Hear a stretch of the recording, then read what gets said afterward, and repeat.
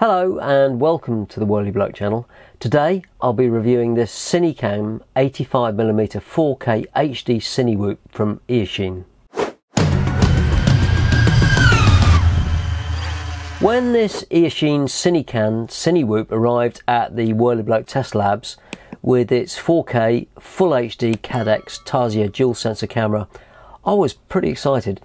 A few years ago, my first drone, a Taro 680 Pro with a GoPro Hero 4 Black, got me thinking it'd be awesome to have all this 4K fun, but with a tiny drone that you could just quietly buzz around and be uber stealthy.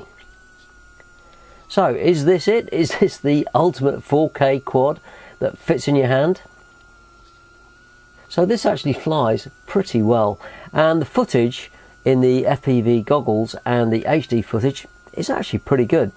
Although it's going to be really interesting to do a full test on this camera and fathom out which of the modes is best and what the relative field of view is between the two cameras. But Eachine have got this pretty good, to be honest. The tune is surprisingly good. The problem with these small ducted tiny whoops is they suffer quite badly from yaw wash drop. You can't do power loop, you can't do split S's and all those sorts of things, and it's difficult to fly. Tuning that out could be quite hard, but Eachine seem to have done a good job on this and it flies pretty well. So here it is, the Eachine Cinecan 85 cinewhoop, and at first glance it looks just like a Mobula 7 HD that's been on a workout. Although that's black and that's red, very similar.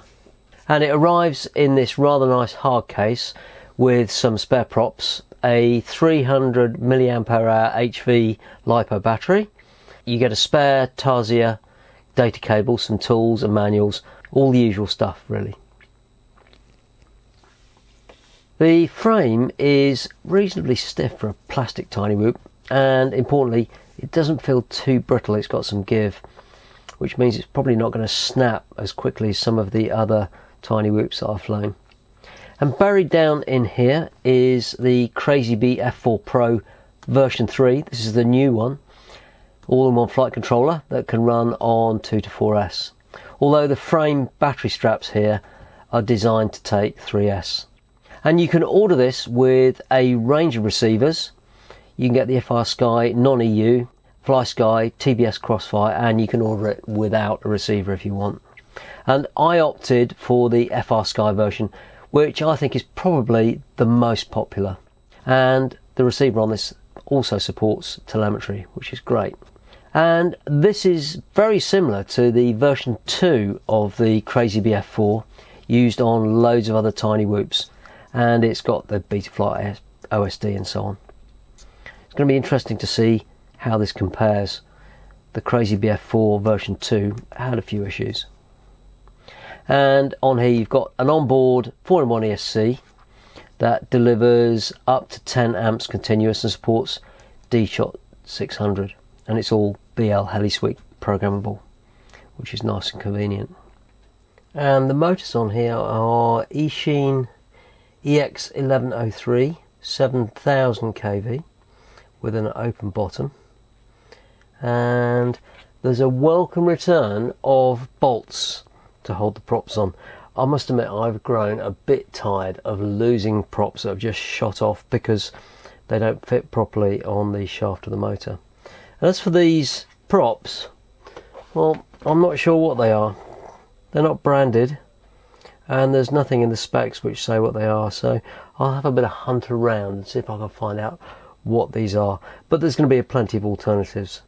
They've got this interesting little feature on the end here which are, I think, anti-vortex bits, but who knows.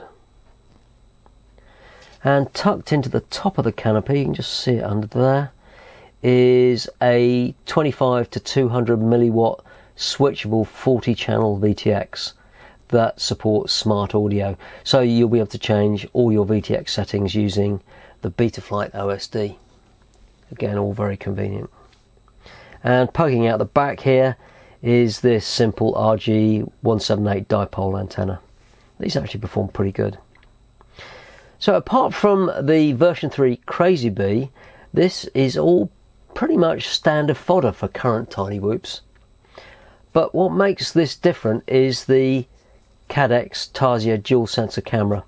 And unlike a runcam split or a Caddx Turtle that uses a single sensor and it splits the video between the VTX and the HD DVR, this has got two completely separate sensors. I'll pull this off here.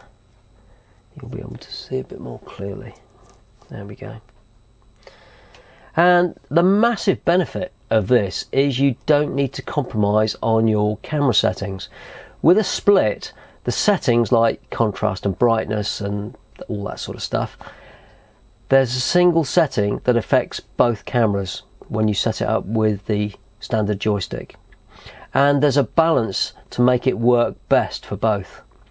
So setting the FPV image for best flying may not be right for the HD footage. And on here you've got two separate sensors. The top one is HD and the bottom one is the FPV camera. And then there's this little ND filter as well. With the Tarsier, you set the FPV camera with this FPV dongle. You've all seen these before, and you just plug that into that connector just down there. And to set the HD camera, to change all the settings and format the SD card and all that sort of thing, you chat to this with a Caddx app, and that uses Wi-Fi to communicate. And just down here is the Wi-Fi antenna for that board at the bottom. It's just held on with a piece of double-sided foam. And this main HD camera at the top here uses a Sony sensor, a CMOS sensor, that's used on lots of other HD sports cameras. It's got 1200 TV lines and it supports 4K 30 frames per second, 2.7K 60 frames per second and more. And I have to say the FPV image off here is actually quite nice and much better than a Turtle or a runcam split. I always think the compromise of the split favours the HD camera, and this is a nice change to be able to independently change the two, and the performance of the FPV camera is pretty good. The only problem with this dual arrangement is the field of view of each of these cameras is different. So when you fly close to things, it looks great in your goggles through the bottom camera, but when you look at the HD footage from here, it looks just like you're looking at the sky. So if you plan to use this for lots of close-up slow cinewhoop style filming, be careful, you'll be looking up too high. But I will be doing a full video on the field of view of these cameras a bit later on. And I'm not quite sure why this ND8 ND filter covers both lenses. There's no real need to use this on the FPV camera. It really doesn't make a lot of sense. Looks pretty cool though. So as I said, I will be doing a full comparison of the FPV and HD footage at various settings in a later video. So there it is, my perfect 4K HD 85mm cinewhoop. Well, not quite. There's a few gremlins and annoyances with this that you really need to know about. Now, if you've had a CrazyBee F4 V3.0 on other tinywhoop quads with a built-in Frsky receiver, you'll know that although it supports Frsky D8 and D16 mode, you can only bind it in D8. And I was sort of hoping that they'd fix this in the new V3 version that we've got on here. But no, it's exactly the same. And this is fine if you're using an international transmitter, but if you're in the UK or EU, D8 mode isn't available on your transmitter as a setup for binding. Fortunately, this is an easy fix and you just need to do a quick firmware change on your Taranis. And if you check my video up here, it'll show you how to do that. And the binding on a CrazyBee F4 doesn't need you to do that sort of juggling where you have to press the bind button while you apply power, which makes it nice and easy. But where the hell is the bind button? nowhere to be seen on here. Oh crap. It's actually on the other side of this board, and that's buried deep inside the quad under there. I'm not quite sure what the designers at CrazyBee or Happy Model were thinking when they were designing this board.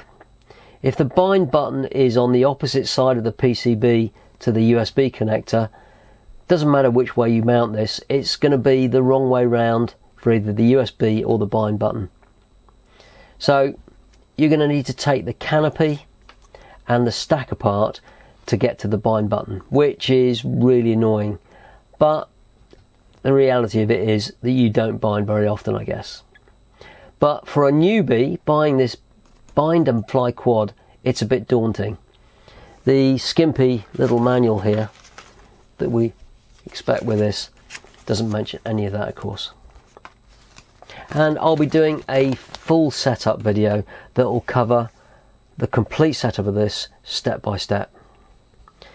Now the next problem is the SD card for the Tarsier DVR. Don't go thinking that you can just plug any old SD card in this slot and hit the record button and away you go. The Tarsier is really finicky about the type of SD card that you're going to use and how it's formatted. First off, it needs at least a U3 SD card to cope with the high bit rate or data transfer rate for 4K. Make sure that you use a SanDisk U3 or similar, not some cheap no-name brand. The chances are it just won't work. Also, you're going to fill up cards pretty fast at 4K, so make sure you get something that's at least 32 gig. And you will need to format this as FAT32 with 64K block size, or the app will just barf and say there's no SD card. You can't format FAT32 on anything over 16 gig, so you will need to use a third-party app called GUI Format, and there's others that do it. They're free and they just work. And don't even think about trying to use a Mac to format as FAT32. I've tried it and really it just doesn't work. So let's just check out my maiden flight. But my experience with the CrazyBee F4 V3.0 has made me uber cautious with these flight controllers. The quality control is well known to be a bit patchy. Some batches work great and others were just junk. So I'm going to have a gentle cruise around just to see that everything looks fine. But it's just fail-safe a few tens of meters away. So I'm going to give it another go. Here we go. Just to check I wasn't being a donkey.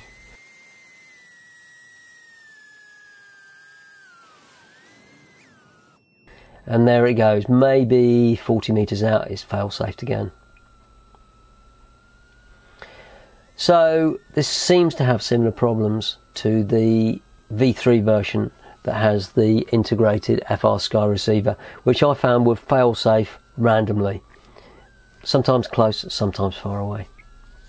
Just to complete the maiden, I had a quick bat around, staying very close, mainly just to see how it flies.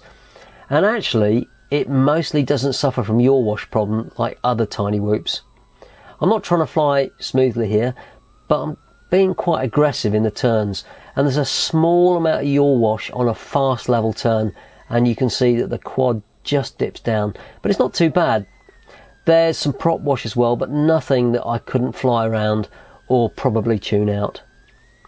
Power loops and split S's are okay as well, and that's where most ducted tinywhoops suffer, and this is pretty good. It needs a little bit of work.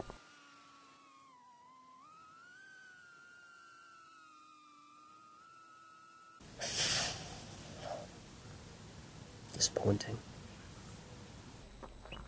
Now, it'd be unfair of me to criticise this based on the Frsky compatible receiver, the built-in one, but I did have random fail-safes on my Mobula 7 HD, as I said. It may be fine with Flysky or TBS Crossfire as the built-in receiver option. Who knows? Let me know in the comments if you've got those and how those options work. Before I test this any further, I just don't trust the receiver, so I'm going to fit an XM Plus or an XSR receiver in here, and I'll also be adding a buzzer, because on one of those fail-safes it took me about 10 minutes to find this in the grass. So, is this the ultimate 4K HD tinywhoop? Well, obviously no, but there is a lot of promise here. I really want to see how the different HD formats work, and whether things like 4:3 and 16:9 is just stretched and cropped, and if I can get the tune a bit better. And I'm slightly disappointed and encouraged all at the same by this. Watch out for the next video where I'll go through a step-by-step setup and show you how I fit a different receiver and the buzzer. As usual, thanks for watching, and if you found that useful, give me a thumbs up and leave a comment, and if it's your first visit, then please consider subscribing to the channel for updates. I'll see you next time.